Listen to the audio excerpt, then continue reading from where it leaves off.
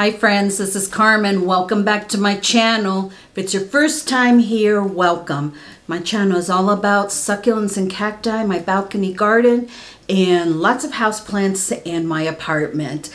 And today I have a special video for you. I'm sharing with you some of my favorite plants that have been bringing me joy this past month of March. And usually I have some sort of theme around the plants. You know, if they've given a lot of growth or they're brand new plants or something like that. But these plants are actually plants that I haven't paid a whole lot of attention to, meaning that I just haven't fussed over them and just kind of let them be. And then all of a sudden I kind of take a second look at them. It's like, hey, you know, you're doing pretty good. So I'm going to give them a little bit of, you know, some time on the camera, let's say, and I'll show you what I have. Okay, so let's get to it. Okay, so let's start off with a succulent from the balcony. I always try to include at least one or two balcony plants, either a cacti or a succulent. And this time I am going to share with you my Canon copper spoons. Now this one was actually a clearance plant that I got. I think it was Home Depot. No, it was Lowe's, because Home Depot here doesn't have clearance, from Lowe's. And you can kind of see the older leaves are looking a little bit tattered and, you know, not so great. But if you take a look right in there, you'll see a lot of green. And the copper spoons, the newer leaves, come in a silvery green, and then as they mature, they turn the nice copper color. And this one has shown a lot of new growth there. Down in here, turn it a little bit so I can show you. Down in here, you can see there, it's got a lot of growth right in there. And, you know, it's giving off brand new branches down there.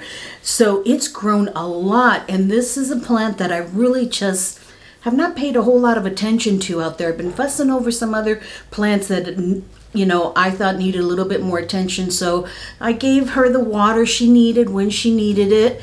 But when I was out there looking to see which plants I was going to highlight this month, I noticed all of this new growth in there.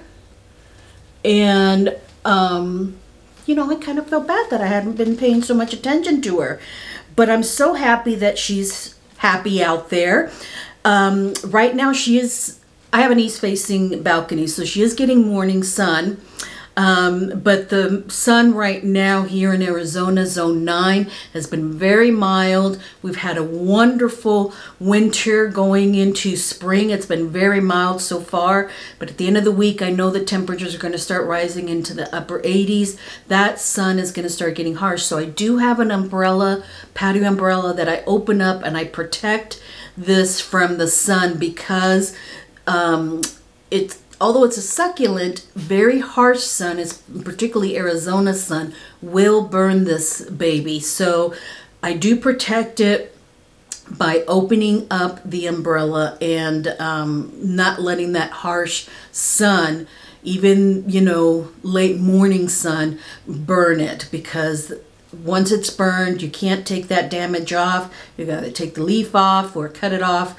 So I don't want to do that. I want to protect it and let all its new leaves grow into a beautiful copper. So this is the Canon copper spoons. It does have a cousin that I want to get, which is the silver spoons. It has the same shape, maybe a little bit rounder in leaf size, but it's silver, and it's called silver spoons. So I want to get that cousin of hers. Okay, so coming inside, this one is a ficus. Let me take the little yellow sticky strip off my gnats. This is a ficus macrame. macrame, I think it's pronounced. And I had gotten this one in the fall from Plant Stand of Arizona. I had never seen it before, and I thought it was such a unique plant. And, you know, well, why not? I'll add it to my ficus collection. And I love it. It was real quiet over the winter. I didn't water it all that much, but now you can see some new growth coming in there, and it's starting to wake up. But it's another one that I don't remember even taking any dead leaves off of this. I do spritz it with some water and lemon juice mixed to clean up the leaves. And other than that, it sits on my bottom shelf down there next to the ficus ruby. And it's just no fuss at all. It does have a grow light on it, but I think that this little guy could easily take medium light, no problem. And I water when it's dry, basically. So it's happy here in the plant room, and it's starting to wake up, like I said, with that new growth. And this is the ficus macrame. I think that's how it's pronounced. So I love it. Okay, continuing on with plants here in the plant room. This one I had gotten, I think at the beginning of winter. This is the Maranta prayer plant, the lemon lime. And it is such a beautiful specimen. I got this from a local nursery right in the garden in North Phoenix. And it's just been giving off new leaves since I got it. Lots of new leaves. It hasn't flowered for me yet, but I'm hoping this spring it will. And I have lost maybe 2 or 3 bottom leaves that have turned yellow, and I just cut them off, which is absolutely normal for an older leaf to die off. But in the same process, it's got, I can see at least 3 leaves that are about to unfurl here and grow, and it has more down in there too. So I watered this one when it's about the top 2 or 3 inches are dry, and just take it out of the basket and water it. I don't have a little saucer inside, so I do take it out and put it on the table over a something that can catch the water and let the water run through. But this one sits on my shelf. You probably see it in the background when I do videos there. It is my backdrop.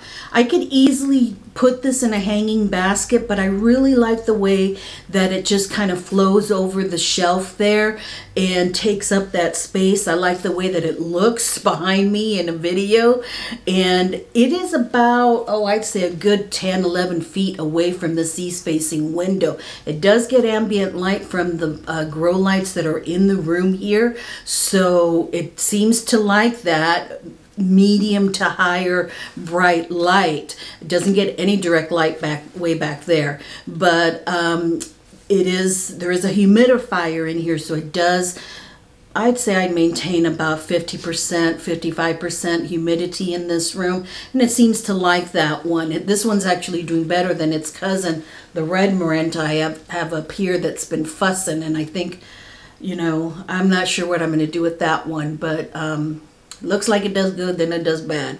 But this one here is doing wonderful. It's another one that I didn't pay a whole lot of attention to, and it's just always looking wonderful for me, and I appreciate that of her. So the Maranta Prayer Plant Lemon Lime. It's gorgeous, isn't it? Okay. Next one is a Hoya.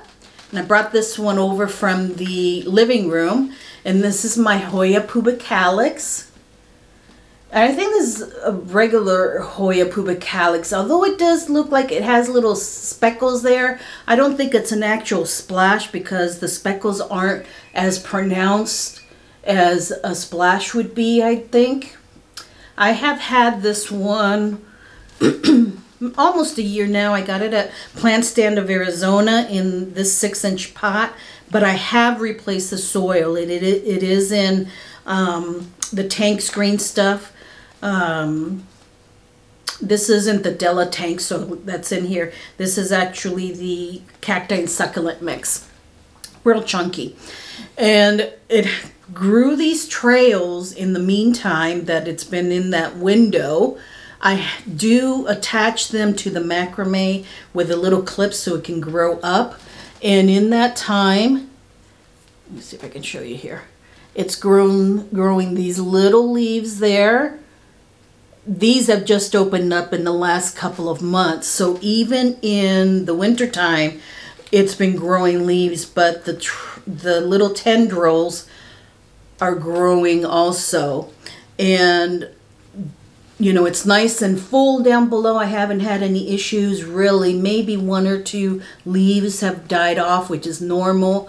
But other than that, I water when it's completely dry, along with the other Hoyas that are next to it. When they're dry, I water them thoroughly.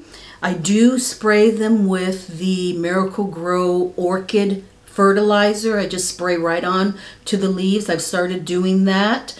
And especially now that it's going into spring, into the grow season. But I just love this Hoya pubicalis. Of the Hoyas, I think this is probably my easiest one that's growing, that I don't really have to fuss over out of all of them. Not that I have a whole lot, but of all of them, this is the easiest one. I even have a little cutting that was sent to me, and excuse me, that one's growing really well too. Didn't pay a whole lot of attention to it, and it's still just started growing long trails or tendrils here and growing leaves off of them too. And who knows, maybe it will bloom for me one day. One can hope. So the Hoya pubicalis is the next one that I love. And that's, you know, no fuss at all. And I really didn't pay a whole lot of attention to. Now, the last one, I'm actually going to have to take you off the tripod and take you over there to show you, because I had really pretty much had given up on this plant. It wasn't dying, but it wasn't doing anything either. So I left it alone. Didn't even want to look at it. And when I did look at it one day, it gave me a nice surprise. So let me take you over there and I'll show you. Okay, we're back here against the wall next to my shelf. You all remember this guy. My Terry, my Rhaphidophora tetrasperma. I had done a video not too long ago sharing with you a new Rhaphidophora tetrasperma that I had bought that wasn't tissue culture, because I realized Terry here was tissue culture. I didn't know a whole lot about tissue culture, and I'm still not 100% knowledgeable of it, but I had cut the top off right up here and tried to propagate the top of this Rhaphidophora tetrasperma. It didn't take in sphagnum moss, didn't take in water. It eventually died. So I left Terry alone, okay? And then one day when I was opening the door here to the closet, I noticed this on Terry, and a new leaf was it was smaller than this when I first noticed it. This was a good 2 weeks ago. This leaf was starting to come out. It's already opened up. Look how nice and big that is, and it's already giving off another leaf in the process. Let me see if I can turn her around. And it grew off of another node right here. It grew off of this node. Not, oh God, where is it? There it is. Not the node that I had originally cut. So that's probably why I didn't even notice it at first. But Terry is growing again. And although the tissue culture one are hard to propagate, they will grow from the original plant where you've cut it, or near where you've cut it. So I strap this part in now, and I'm hoping that it will continue growing up the sphagnum moss pole. Excuse me. And I'm really happy with it. I mean, it was just unexpected. I wasn't even talking to Terry, and then all of a sudden I see that she's starting to grow another leaf here. I'm sorry, Terry, for ignoring you, but it seems like you just needed your own space and time to do your own thing. So there you have it. Isn't that wonderful? Let me show you the other tetrasperma just as an extra. So here is the other Rhaphidophora tetrasperma that I purchased, and it's growing a new leaf also. Let's see, there it is.